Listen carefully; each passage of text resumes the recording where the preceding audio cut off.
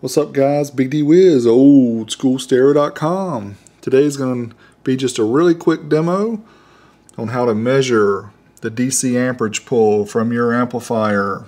Stay tuned, I'll show you how to do it.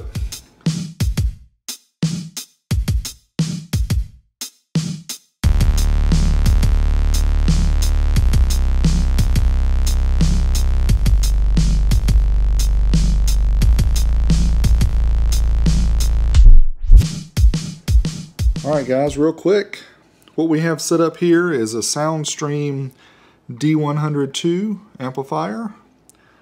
We have a test speaker, a small battery, and the iPod Nano.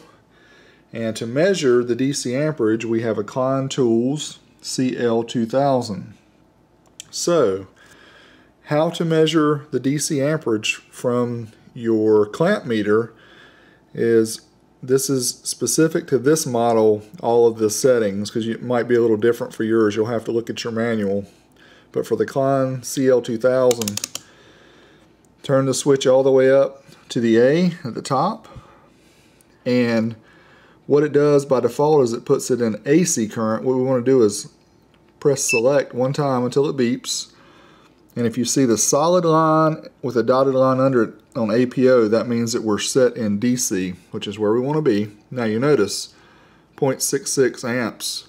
What's up with that? Well, you have to zero it out. So this button here that says Hertz duty, hold it down, zeroes it out, clamp around your positive wire only. Make sure you're not clamping around the positive and the negative or it will not work.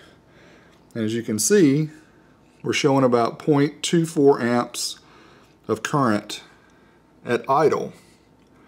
Now, what I'm going to do is I'm going to turn up the amplifier, its volume, and we'll see what happens to the pull.